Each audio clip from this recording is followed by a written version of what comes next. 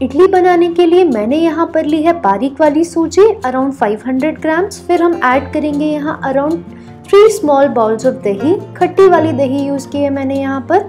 Around same quantity of water 2 to 3 bowls.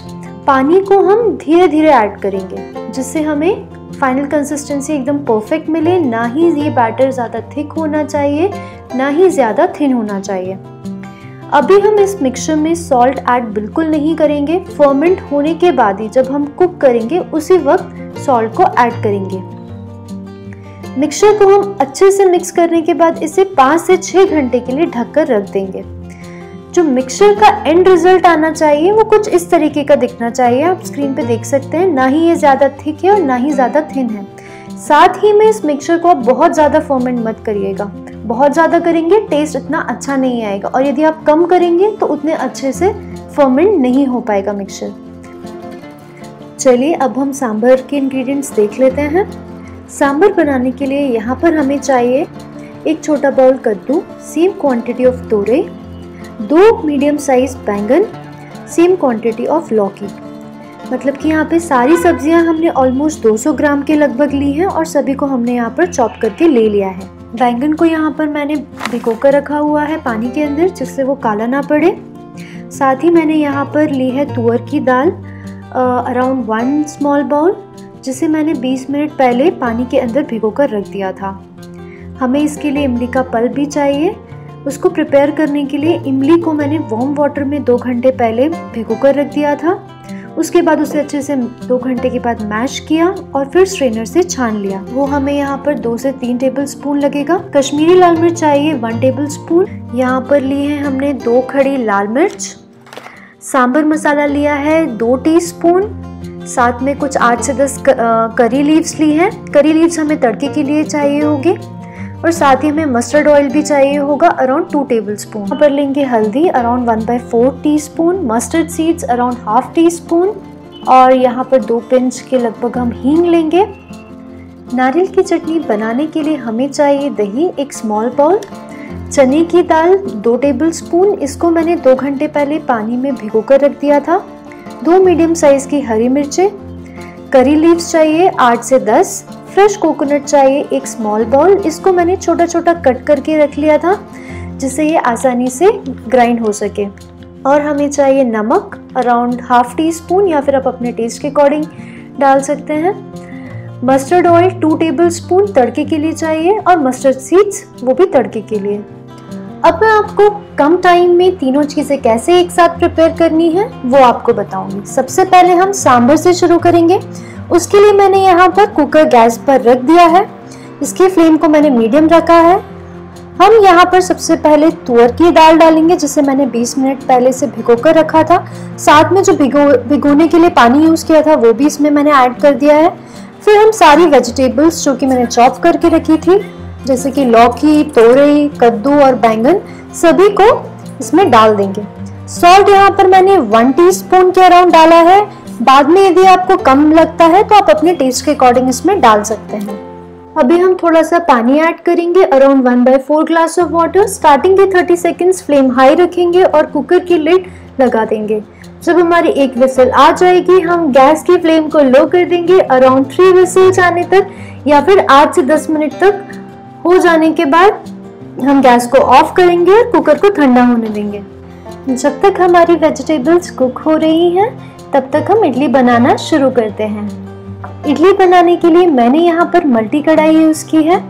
यदि आपके पास जो ट्रेडिशनल वाला इडली स्टैंड है तो आप उसको भी यूज़ कर सकते हैं। मैं यहाँ कढ़ाई में पानी ऐड करूँगी।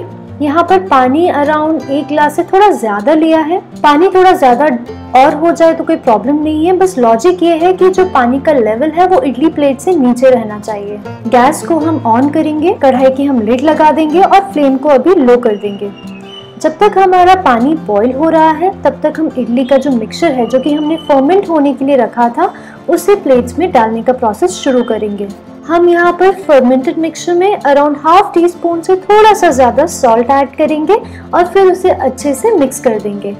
अब हम अपनी जो इडली प्लेट्स हैं वो किसी भी कुकिंग ऑयल यूज़ करके अच्छे से ग्रीस कर लेंगे। अब हम यहाँ थोड़े से इडली के मिक्सचर को अलग से एक बोल में ट्रांसफर कर लेंगे। मिक्सचर उतना ही होना चाहिए जितना कि एक बार में आपकी सारी इडली प्लेट्स को वो फिल कर सके। फिर हम इसमें अराउंड 1/4 टीस्पून से भी हाफ कुकिंग सोडा ऐड करेंगे। आप इनो सॉल्ट का भी यूज कर सकते हैं। फिर हम इसे सेम डायरेक्शन में अच्छे से मिक्स करेंगे। बहुत ज़्यादा मिक्स नहीं करना है। ध्यान रहे कि इस प्रोसेस को आप तभी करें जब आपकी प्लेट्स भी ग्रीस हो जाए और आपका जो कढ़ाई में जो पानी है वो बॉईल हो जाए। यदि आप इस प्रोसेस को प्लेट्स में डालने के जस्ट थोड़ी देर पहले नहीं करेंगे तो आपकी इडली अच्छे से फूलेंगी नहीं। जब भी हम एक नया स्लॉट इडली का बनने के लिए गैस पर रखेंगे तब हमें इस प्रोसेस को रिपीट करना है। अब हम इडली के मिक्सचर को इडली प्लेट्स में फिल करेंगे। हमें इसे ऊपर तक नहीं भरना है क्योंकि इडली अभी थोड़ा फूलेगी और थोड़ा स्पेस लेगी जिससे प्रॉपर इडली का शेप आए, इसलिए हम थोड़ा सा स्पेस इसमें छोड़ेंगे। अब हम प्लेट्स को जो मल्टी कढ़ाई है उसमें रख देंगे। प्लेट्स रखने के बाद लिड लगाने के बाद 30 सेकेंड्स के लिए आप फ्लेम को हाई कर दीजिए। जब आपके 30 सेकेंड्स हो जाए उसके बाद आप फ्लेम को लो करिए और 12 से 15 मिनट तक स्टीम होने दीजिए। चलिए जब तक इडली तैयार हो रही है, स्टीम हो रही है, हम नारियल की चटनी बनाना शुरू करते हैं। सबसे पहले हम एक चटनी जार लेंगे। उसके बाद हमने 2 घंटे पहले जो यहाँ पर दाल भिगो कर रखी थी उसे यहाँ पर डाल देंगे।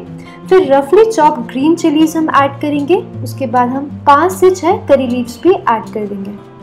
फिर हमने जो फ्रेश नारियल यहाँ पर कट करके रखा था उसको भी ऐड करेंगे और साथ ही दही भी ऐड कर देंगे। सॉल्ट यहाँ पर हमने 1/4 टीस्पून ही डाला है।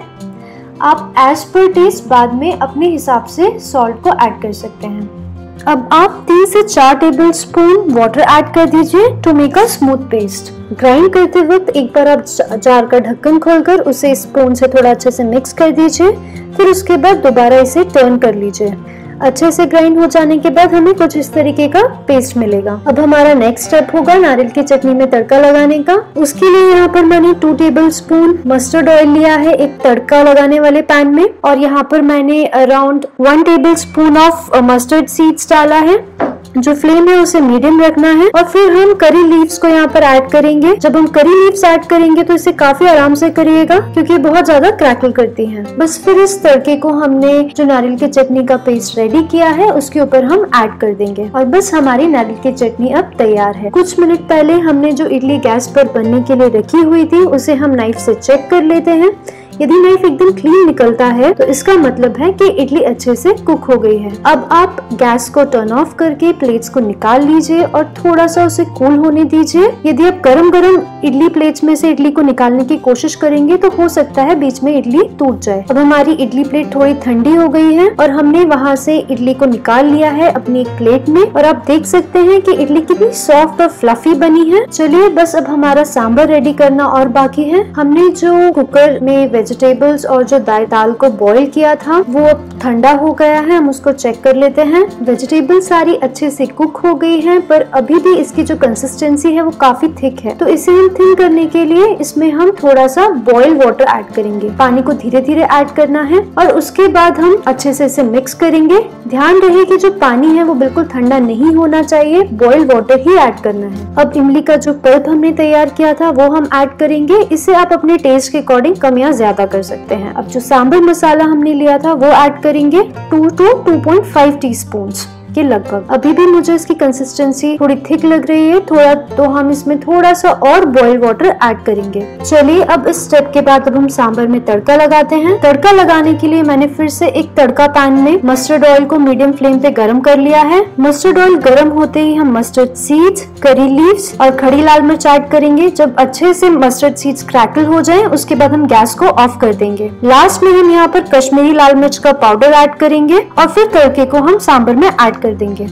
तो अब हमारी नारियल की चटनी, रवा इडली और सांभर तीनों बनकर सर्व करने के लिए बिल्कुल तैयार है। यदि आपको ये रेसिपी अच्छी लगी हो तो आप अपने फ्रेंड्स और फैमिली के साथ इस रेसिपी को शेयर करिए और मेरी वीडियो को लाइक जरूर करिएगा। Bye bye.